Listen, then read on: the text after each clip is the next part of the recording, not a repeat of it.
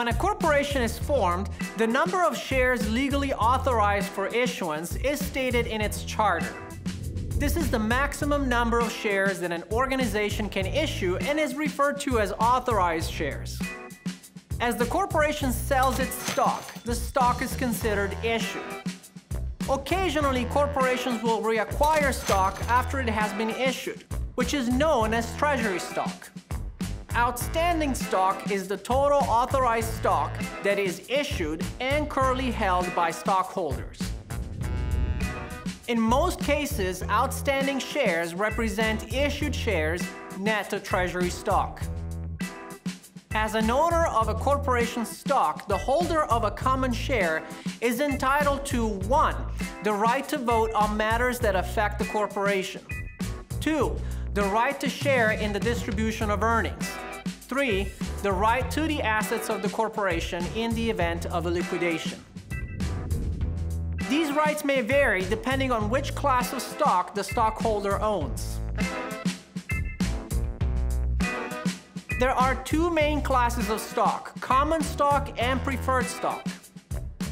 Common stock is a class of stock where each share carries equal rights. Preferred stock is a class of stock that carries various rights common shareholders do not have, but it also has drawbacks. A corporation could also simply have one class of stock, in which case it is common stock. Common stock is the default stock class. Therefore, if a corporation only has one class of stock, it will be common stock. Capital stock is the total amount of a corporation's common stock and preferred stock combined. Preferred stockholders have some preferential rights. One such right is the right to dividends. Keep in mind that common shareholders do not have a legal right to dividends, whereas preferred shareholders do. It is also important to mention that the legal right to dividends is always contingent on the company having enough retained earnings. A company cannot pay dividends if there is no net income or retained earnings, despite the fact that preferred shareholders may have a dividend preference. Think of the dividend preference as a right of priority in receiving dividend payments over common shareholders. For preferred stock, dividend rights are stated as dollars per share or as percentage of par. For example, dividend rights may be shown as preferred $5 stock, $50 par, or preferred 7% stock, $50 par. The $5 and 7% represent the dividend amount to which preferred stockholders have a priority. The right to dividends accorded to preferred stock can take three forms. First, the current preference.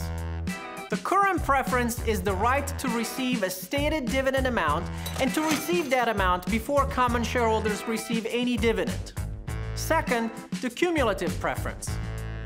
The cumulative preference gives the preferred stockholder the right to receive dividends that were not declared or paid in prior years. Suppose the company experienced losses for 4 years and therefore preferred stockholders did not receive their promised dividends. In year 5, when the company is back to being profitable, holders of cumulative preferred stock are entitled to 5 years' worth of stated dividends before common shareholders can receive any dividend. Third, the participating preference. The participating preference allows holders of participating preferred stock to receive a certain portion of company's earnings on top of the stated preferred dividend amount. Suppose that company ABC has 20,000 shares of cumulative 3% $100 par preferred stock and 50,000 shares of $10 common stock outstanding. First, 3% $100 par means that each holder of the preferred stock is entitled to $3 in dividends each year.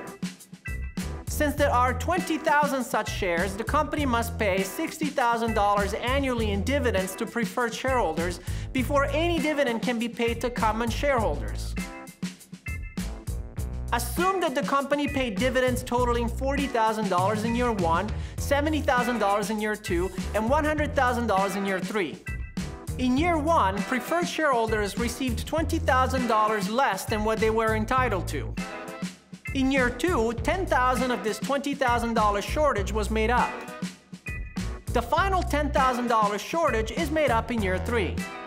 Common shareholders will not receive any dividends until year 3, when a total of $180,000, $60,000 times 3, has been paid out to preferred shareholders.